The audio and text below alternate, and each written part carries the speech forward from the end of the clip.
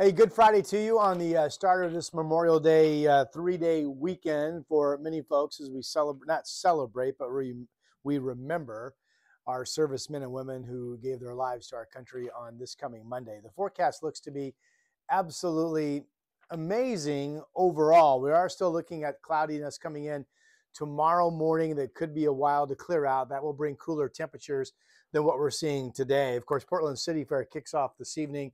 Going to be clear skies, very summer-like conditions for that event. 81 currently. I'm coming to you at 2:15 in the afternoon. So these are the 2 p.m. temps. It was 81, 81, 81, Portland, Salem, Vancouver. So mid-80s looks to be a good bet. Here's Tillamook Head, the bottom of it, kind of clouded over, right? That's the camera at Gerhardt by the Sea Resort looking to the south. Of course, Seaside's right there. So the north coast, including up in Astoria, still overcast. Here's Lincoln County. This is the Channel House camera. It sits right on the water, right adjacent to the bay right there, looking back to the north at 101 in downtown Depot Bay. It's looked like this all day. Some fog, low clouds on the hill, and overcast. I keep thinking the coast is going to clear out at some point this afternoon, but so far no go. So if you are getting ready to hop in your car and get to the beach at some point later today, maybe you find clouds. And it will certainly be cloudy at the coast for a good portion of tomorrow. Now, haven't mentioned the Gorge, but I will now because this is what we're looking at. This is why I'm coming to you early.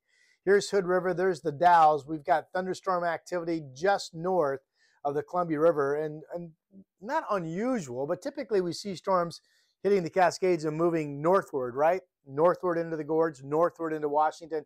This time around, because there's a low out here and the circulation's coming around counterclockwise, the storms have been firing in Washington and then dropping to the south. So these are coming from Washington southward across the Columbia into Oregon, starting to see some thunderstorms fire up around Mount Hood as well. Here's the lightning. Again, I grabbed these images at 2:05 this afternoon. Detecting lightning with the storms that are just north of Hood River and near the Dalles. A lot of lightning still in Idaho and off to the east. And we may start to see some thunderstorms pop, meaning lightning detected around Mount Hood. So the Weather Service hasn't put out any watchers or warnings for any of this. But where you see the red, that's a good bet of that these storms are producing some hail.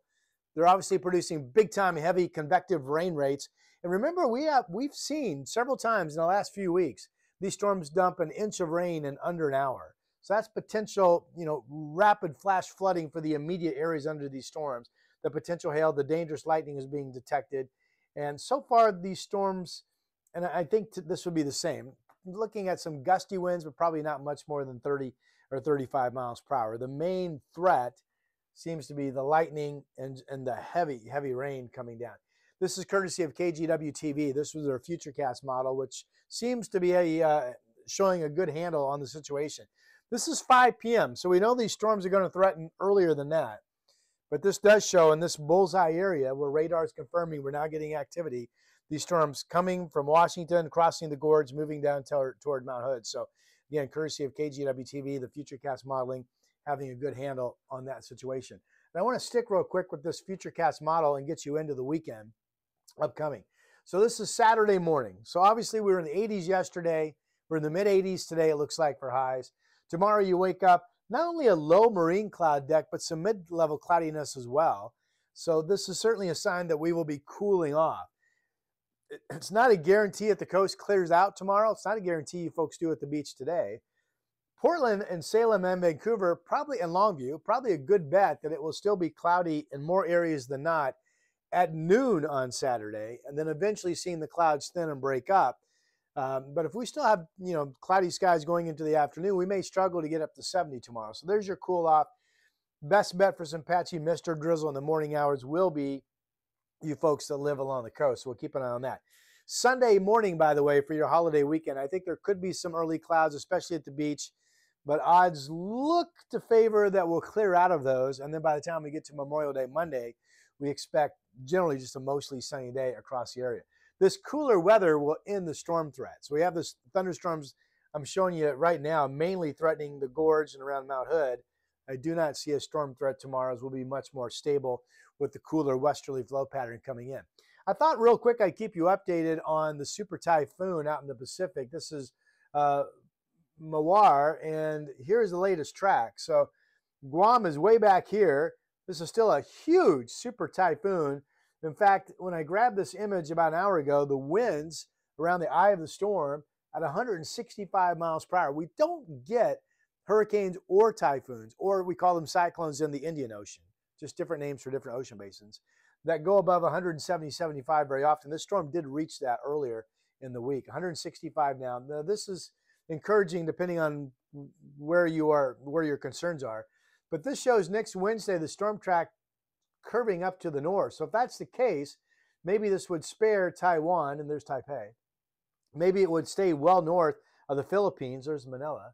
But remember, there is Japan up here. So this is Wednesday of next week, still out over open waters. We'll keep you updated on what that super typhoon is doing. Again, the one that hit Guam with the eye wall staying just to the north side of that island. I thought, because we're getting closer to June, I would take some time and update you on what all the outlooks are showing, and then I'll get you to the 7 days. So this, May is coming to an end, but here's the updated average for our month that we're wrapping up soon of the upper flow pattern. Has us at a 570 millibar, I'm still talking typhoons, 570 millibar pressure height. Notice the ridging up in Canada. This hot ridge was across the western provinces, and it's being the primary blame, if you will, for all those fires that have been burning up there. Now, we do know without question that May is going to average above normal. Now, keep in mind, 570 millibar pressure height. So let's look at June. Here's June, 571 millibar pressure height. You would expect June to be warmer than May, but the pressure height's pretty even. Now, keep in mind, May well above normal, so now we're trying to figure out June. Troughing over California, there is some ridging again taking place according to this model. This is the American, what they call climate forecast system model. There is some ridging up in Canada. That's not going to do the fire situation any favors there. And maybe we feed off of some of that, so we're kind of in the middle. So I do believe that we will either see temperatures near normal to above. I would tell you the outlooks from the National Weather Service are now going above normal for the month of June, but we're kind of in the middle. So there's at least a chance that we would be near normal, okay? So we'll keep an eye on June, but clearly that could kind of go either way. I was thinking June would be cooler. Now we're kind of in the middle. So let's say June is normal at the coldest, and at the warmest it's above normal. Here's July, 576 millibar. So some troughing off the west coast. That big ridge is now moving eastward up in Canada toward the Hudson Bay. And we've got a hot ridge building over Texas and Wyoming and up into the Plain States. But we're kind of on the outside of all that. So there's no signs here, pardon me, that July would be hot. We'll go near normal. I wish I would have gone, I think odds are favoring that June could be above normal. But July, I don't see any signs of really hot weather. Let's go to August. Now the pressure height's a little bit higher, 576, but still kind of troughing, and the ridge pattern is still over the Hudson Bay and actually sliding a little bit more to the east. So there's really no signs of any heat dome or anything like that building. So at the warmest, we would go near normal. So I think, and let me show you one more month. Here's September, and then I'll make a couple comments. All right, here's September coming up. Let's see here. Now we've got ridging back over the western provinces of Canada, well up in the northern Canada. Look at that. Our pressure height holding pretty warm for September, 574. So you would think that has a good chance to be above normal. So if I can rewrite my own graphics a little bit, there's reason to believe that June is going to at least be normal. I was saying cooler than normal, but now at least normal, with evidence kind of pushing towards maybe June's going to average hotter than normal. But there are no signs on the models I just showed you that July is going to go on to be super hot. There are no signs August is going to go on to be super hot. Maybe those months will average out normal. September does look like we could run some 90-degree weather and be hotter than normal as kids get back into school and that type of thing. So that is kind of an update right now on what the model outlooks are showing. And remember this, as we transition into El Nino in the coming couple of months of June going into July, I showed you this some time ago. These are summers since 2000. If you keep track of the INSO cycle, La Nina since 2000, La Nina summers have had 14 90-degree days. Neutral has been about the same, 15. But El Nino tends to trend a little bit higher at 20. And if you look at summers that are doing what we're doing this summer, expected to, go from neutral to El Nino transition, you get the highest possible bullseye of 23 90-degree days. So all of that would mean, well, pretty good bet we're going to have our fair share of 90-degree heat left, right? Now, keep in mind, we've already had 5 90-degree days, so we're starting to rack them up. Oh boy, let me see here. I think I may have lost my internet connection. No, here it is. It's back. Okay, I showed you this graphic some time ago. Neutral to developing El Nino. My projection was we'd be somewhere in the 20 to 24 total days of 90-degree heat. The average since 2000 for all INSO cycles put together is 16. So the average is 16. We're going above that. We're going 20 to 24. We've already had 5, which means we'd almost have to have a cool summer not to hit 20. So we'll see what happens. But with all that said, the outlooks are hopeful that we won't get into any just absolutely carried away hot weather. So fingers are crossed, fingers are crossed, fingers are crossed. I like to be optimistic. Mostly sunny, 86 this afternoon. The clouds, maybe some early drizzle tomorrow, 72. Slow clearing. Sunday clouds to more rapid clearing, 75. Memorial Day looks great, mostly sunny to 78 or 80. And then still dry on back to work Tuesday and still comfortable in the 70s on Wednesday and Thursday. My weather site, where you can always check my updated 7-day forecast, that's my personal work, is portlandweather.com.